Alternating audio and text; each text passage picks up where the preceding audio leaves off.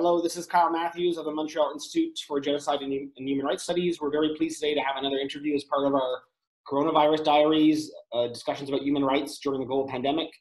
Today, we're very fortunate to talk to Geoffrey York, the Africa correspondent for the Globe and Mail. He joins us from Johannesburg. Geoffrey, thank you for joining us today. Thank you for having me. So Geoffrey, I'd like to maybe talk a bit. One thing we've noticed is that there's been a lot of focus on Europe and on Asia about this pandemic, and not as much talk about Africa really at this stage. So you're in you're in Johannesburg, South Africa. Tell us about what's happening in South Africa generally regarding the coronavirus and the response to try to stop the pandemic. Well, it's true that the virus took longer to arrive in Africa than in some other parts of the world, certainly longer than it took to arrive in North America or Europe or Asia, of course. But we began seeing imported cases from travelers, basically. And South Africa was one of the first places to get those imported cases. There's a lot of South Africans who go to Europe for ski holidays and things like that, or for work.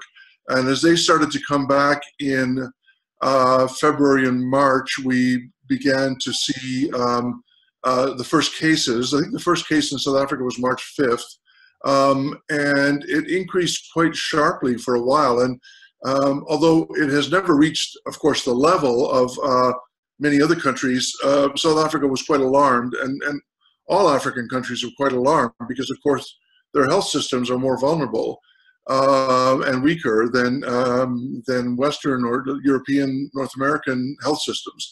Shortages of, there's not enough beds, certainly not enough ICU beds, not enough ventilators, not enough doctors and nurses, and so on. So there was a real vulnerability. And as a result of that, and knowing what other countries have gone through, many African countries have moved quite fast. And South Africa was one of them. They moved quite fast. They began a full lockdown on March 27th. It was for 3 weeks initially. It's been extended for 2 more weeks. It could be extended again, or it could be partially loosened. It does seem that South Africa moved quite fast and quite smartly. They did manage to flatten the curve, which is quite remarkable given that it's a vulnerable country. And, you know, of course, nobody is saying that that it will not eventually have an exponential growth in South Africa. Every country in the world is vulnerable to the coronavirus. No country is immune. The top scientists here are not saying that South Africa can avoid this pandemic. There's no way it can avoid the pandemic. What they're trying to do, and this is the same strategy in many countries, but it's actually been more successful here because it was started earlier. What they're trying to do is to flatten the curve so that the health system is not overwhelmed. And actually, they've managed to do that so far. It's quite remarkable. Going back to before the lockdown, in the early days, the number of cases per day was increasing by 20 or 30 or even 40% per day. Since the restrictions came in, starting with travel restrictions, then full travel bans, then school closures, and then the full national lockdown, the number of cases per day has been going up much more slowly, as little as 4 or 5% on some days, 6%. But generally under 10%, which is a pretty good number. And it means that the healthcare system has not been overwhelmed at all so far.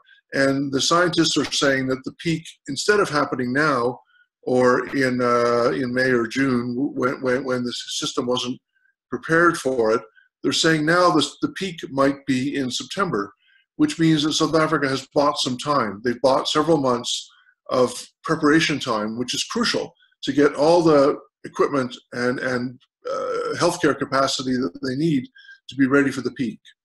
So, Geoffrey, is this happening across the entire country? I mean, the COVID infection rates, or are we seeing one particular region or city where it's more troublesome than others? Well, as I say, it began with the imported cases, and they were just in a few areas, and they were certainly dominated by the middle class areas, more affluent places where travelers were coming back from Europe, basically, or in some cases from North America. Not very many from China, surprisingly. The initial concern was that it could be travelers from China that could be the source, but it was actually travelers from Europe who were the main source. So initially it was in the more affluent areas, middle class areas and so on, but now it is basically in all the major populated areas, and we are seeing it in the high density, low income places, locations, townships and so on. It is happening there too.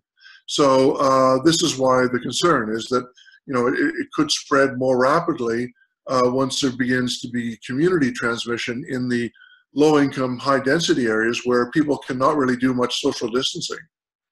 So Geoffrey, you also cover all of Africa. Borders have closed. I have friends in Rwanda that said all flights have been canceled. So what's it like right now covering this pandemic, trying to report on the rest of Africa, being on semi-lockdown? I imagine it must be a challenge to be a journalist today. Yes, you're right. And of course, the biggest problem is the travel restrictions. It's basically impossible to travel. Well, under the lockdown, it's very difficult to travel even within South Africa, but it's certainly impossible to travel outside South Africa. So that's the most obvious difference. You know, the other major thing that I often think about is how, you know, someone like me who's trying to keep track of what's happening in the 49 countries of sub-Saharan Africa. In the past, you know, I never have, you know, I've never claimed to be covering Africa because nobody can cover it. I try to, you know, go in and pick and choose stories that are of interest. But in the past, you know, there's always thousands of stories in Africa, but in the past, I could pick or choose a certain story to focus on each day or each week and research that one specific story. Now it's all one gigantic story. And I think every journalist worldwide is seeing this. All the stories have merged together in one gigantic story, which has scientific implications, health implications, political implications, security implications, and economic implications. And all of those are huge stories. And it's all merged together. So there's actually a huge increase in the workload in terms of just trying to understand what's going on. And keeping in mind that the information is constantly changing. This is a pandemic where there's actually very little solid information about the virus, how to prevent its, we know some things about how to prevent its transmission, but there's a lot of things we don't know about the virus, how it works, how people are getting sick, how they're catching it. There's huge unknowns about how these lockdowns are going to work, or what is the proper response for governments? How long can they sustain a lockdown? What are the different techniques that should be used? How do you compensate? How do you reduce the economic pain of lockdowns? There are huge unknowns here, and the information is constantly shifting. So, and then all the science and health issues on top of that. So really, it is a massive challenge, I think, for journalists to really understand what is going on, and that's always our fundamental challenge, is really how do you explain what's going on in an accurate and meaningful way. And that's much more difficult now when the whole world is grappling with trying to understand it. So Geoffrey, you touched upon something quite interesting. You say that there's a lot that we don't know about the virus, and as such, we also have seen a lot of misinformation, conspiracy theories.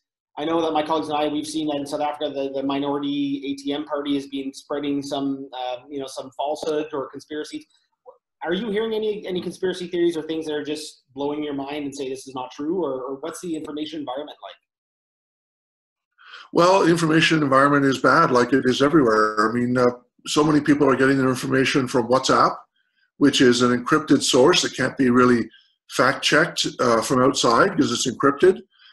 People are very reliant on WhatsApp here. It's free. It's a free app. So it's affordable for people who may not be able to afford a lot of data on their cell phones. So a lot of information is being spread by WhatsApp, and that's a major source of conspiracy theories. South Africa is trying to respond by using the law, and that's controversial. You know, is that even constitutional to arrest people for spreading misinformation? It's, you know, that I'm sure there'll be legal challenges at some point, but it's an attempt to at least signal to people that if you spread misinformation and actually deliberate disinformation, then it's dangerous to the country as a whole. It's dangerous to other people. You are actually putting people at risk. And so to signal the seriousness of that, the government has introduced a law on social media that makes people potentially punishable by up to 6 months in jail if they deliberately spread misinformation. Now, as I say, that's controversial. How do you decide what's disinformation? How do you decide what's deliberate, what the intent was? So I can see constitutional court challenges and so on. But in the interim, in the short term, it is sending a signal that it's dangerous to send this kind of information. One of the first people to be arrested was a guy, you know, and not an ignorant necessarily guy, but somebody who seems educated, but he was deliberately sending out misinformation that that the testing kits, the coronavirus testing kits, are dangerous and are spreading the virus. Now, the reason that that's incredibly dangerous is if people refuse to be tested because they're afraid of the testing kits, then no country can get a grip on this pandemic. So it really threatens the whole country. And so he's been arrested and charged, and he could face theoretically up to 6 months in prison. Now, so that's one response, but ultimately, you know, for every person who's charged, there are thousands of others who are spreading misinformation. So it can't be purely that, but it's certainly a big challenge. And, you know, I don't think South Africa, I don't think Africa is unique in this in any way. Every country in the world has these, you know, 5G conspiracy theories and so on, and they're incredibly dangerous. And they're a real challenge for people who are trying to spread accurate information. And I spent some time myself trying to correct the mistakes. I saw a story on a major South African news agency, news website recently. It was falsely stating that Bill Gates was going to test a vaccine in Africa. This is a common conspiracy theory, very dangerous, because it makes people hostile to vaccines. And I was able to get it corrected quite fast. But you know, how much can one person do, or how much can the fact checkers do? There are very good fact checking services across Africa now, but they're limited in what they can do. And there's such a flood of disinformation that it's really difficult to control it. So, Geoffrey, there's been a lot of talk here about how the pandemic could wreak havoc with food supplies, and that poor countries or countries with large refugee populations could face additional challenges. Are you hearing anything about, are there any countries in Africa that you're hearing anything about that are really struggling with this right now or extremely worried? Are you picking up anything? I mean, South Africa has a stronger health system than many other African countries, but are there any other countries that we should really be concerned about and see if there's a way to assist them or something like that? Yeah, well, that's two questions. On the health system, South Africa is better off than most other African countries. There are some countries that have only 3 or 4 ventilators for the whole country, so that's obviously a huge concern. And there are things that are being done. I'm sure ordinary people can find agencies, relief agencies to contribute to help on that front. But there are medical supplies that are coming in from UN agencies, from the World Health Organization, from major relief agencies, humanitarian agencies, and from private individuals. So that's on the health front. On the food front, you're right, that's it's just emerging now, and it's difficult to track it, but there are signs of food prices increasing. There are great concerns about food security, transportation of food, borders being closed. So countries that rely on imports are going to face difficulties. The food supply chains, the agricultural supply chains are being disrupted. So that's a concern. Again, there are UN agencies, the World Food Program and the FAO and others that are working on those issues. And they're a good source of information on that. But it's a problem that is emerging so fast, really, that it's difficult to keep track of it. Anecdotally, in South Africa, we know that many people, a large part of the workforce is the informal sector, people whose income comes from daily work. So what do you do about that? I mean, the daily work is being severely disrupted. In response to that, South African government and some municipalities are saying informal food vendors can get permits. But then there's massive lineups and queues and administrative hurdles to get those permits. But it's an attempt to say that the informal sector should be supported. But of course, if people are not outside very much because of the lockdown, then their income is going to go down severely. And of course, there's many other workers who have either been laid off or who's lost their source of income. So there are things that are being done. The South African government is looking at a very major program that would top up the monthly social grants. People don't realize this outside South Africa, but South Africa does have quite a good system of monthly social grants to, for example, mothers with children, young children, older people, and so on. So there is an existing system that covers many millions of people, and the government is looking at a system that would top that up, perhaps increase it by 50% or 100%, and that would really support people. That would be the fastest and quickest way to get money to the neediest people. But at the same time, we are seeing food stores being raided and looted, and it seems that that's partly because of hunger. Of course, there's also criminality, which is an ongoing problem in South Africa. And I'm not going to say that everyone who loots a store it's because of hunger. There's always been an ongoing problem of criminality, but it does seem that food shops are being attacked increasingly now in the past few days, and there is more hunger than before, and that's of course understandable, and that's why the whole lockdown issue is such a dilemma for the government, and that's why it took such a difficult and I have to say quite a courageous decision by President Ramaphosa to announce a lockdown, because he knew it would cause economic pain, but he calculated, and I think rightly, that over the long term it would be more beneficial because it would prevent the health system from falling into total chaos. So that was the calculation he made. But now there has to be a decision about how do you prevent or reduce the economic pain that's happening, the hunger that inevitably is happening in South Africa and even more so in other African countries. No, it's a major human rights issue, the food security and livelihoods of people being disrupted. It worries me and my colleagues. Geoffrey, maybe one last question. Flip away from, it's tied to Africa, but flip away from South Africa. There have been reports of mistreatment of Africans in parts of China, Africans being kicked out of their homes, and it's kind of erupted on social media. Some ambassadors complaining to the Chinese Foreign Ministry. I know you formerly worked in China for the Globe and Mail. What are you picking up from South Africa and Africa in general? Is this something that's major and it's coming up to people's minds, the treatment of Africans abroad during the coronavirus, or is this just not a big issue? What are you hearing?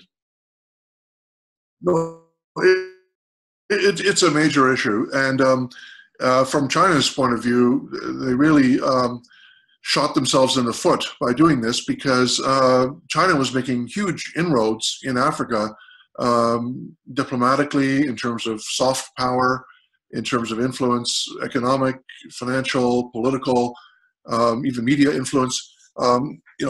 China had been really increasing its presence and its influence in Africa, even most recently with so-called donation diplomacy, where China and Chinese government and the Jack Ma Foundation, headed by the famous Alibaba billionaire, these foundations and Chinese government were donating millions of masks, face masks, and protective equipment and testing kits and so on, and they were getting a lot of kudos for that. Guangzhou, the city in southern China, which is traditionally the home to the largest number of African migrants or temporary visitors or expatriates in China, because it's a trading hub, and Africans go there to trade, to export and import, especially to send cheap goods to Africa.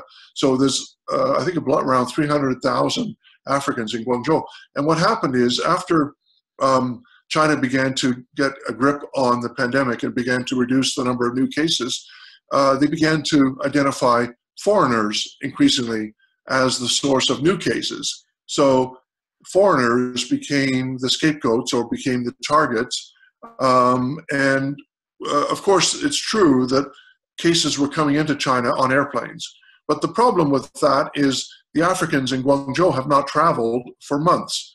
They're not importing it. They've been there for months or years without traveling. And yet they were being targeted by the Chinese authorities. And there was, as you mentioned, all these very damaging videos on social media, restaurants that had signs saying no black people are allowed to come in. That was actually McDonald's in Guangzhou. It very quickly apologized for that, but the damage was done. Because it wasn't just restaurants, it was also door-to-door efforts by Chinese workers, officials, health workers, and so on. And they were actually evicting African migrants from hotels and apartments. And there was images of Africans being forced to sleep on the streets, under the bridges, or walking through the streets with their suitcases because they had nowhere to go. And this was clearly unfair because there was no evidence that they were a greater threat than anyone else. I mean, in fact, there was a statistic showing that some 90% of the imported cases in the past few weeks in China were from Chinese citizens returning from abroad. So Africans were not the problem, and yet they were being targeted and subjected to some very cruel and inhumane treatment.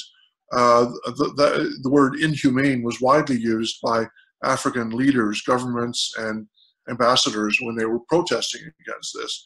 And those images have been so powerful on social media that it has really damaged China's image in Africa.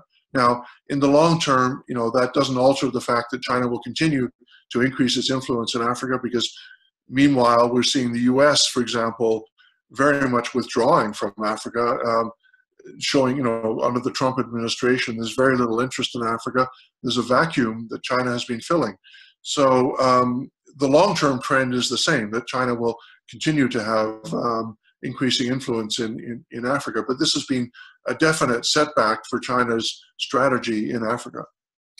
Well, Geoffrey, I want to thank you so much for taking time from your schedule to talk to us. It was fascinating, and stay safe in South Africa and keep up your amazing reporting. Thank you very much, Kyle. It was a pleasure to talk to you. Thank you.